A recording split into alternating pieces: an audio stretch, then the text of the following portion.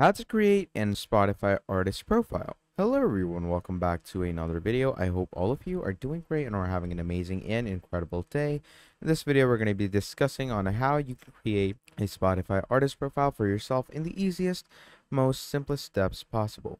So without further ado, let's just get straight into it. Now, first of all, what you're going to do is obviously you're going to come here where it's going to show you all these things, Spotify.com, etc. So you're going to come here and write Spotify for artists in Google. And once you do that, you're going to come to the top link where it shows you Spotify for artists. Now, basically what's going to happen is over here, they're going to open all these things for you. So the world around your music, new tools and features to power your career, etc. Check out everything we announced for artists and their streams at Stream On, Explore the Way, etc., etc.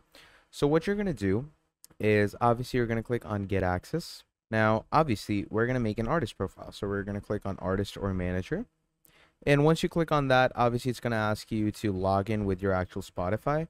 And once you have logged in with your actual Spotify, obviously from there on out, as you can see, your Spotify once it gets logged in and everything, it's going to ask you to start creating your Spotify artist profile. And let me show you what it's going to basically look like. So it's going to have a pretty, user-friendly interface. It's going to be pretty easy to get along with it.